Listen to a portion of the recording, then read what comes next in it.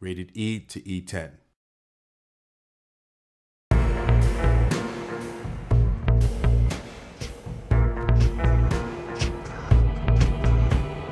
Frank, our concept artist, wanted to make all the creatures and enemies that you find cool and compelling.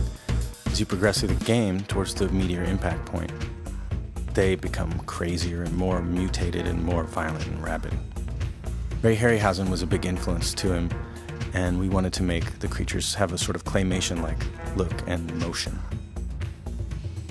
For the weapons, we wanted to think up feasible pieces of trash and configure them into shapes that would realistically inflict damage at that small scale.